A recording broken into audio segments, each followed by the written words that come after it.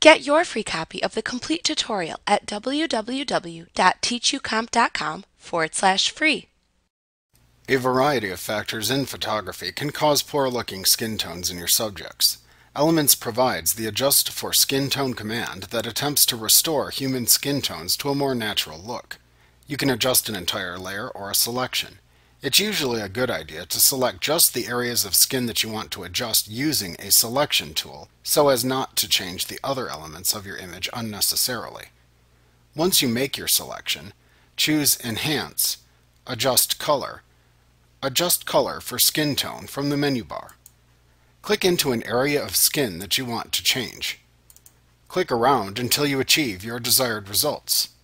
You can also use the Skin and Ambient Light sliders to make further adjustments. Tan adds and removes brown, while Blush adds and removes red.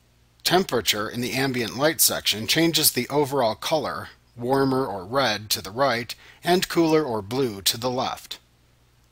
When you're finished, click the OK button. Like what you see? Pick up your free copy of the complete tutorial at www.teachucomp.com/free.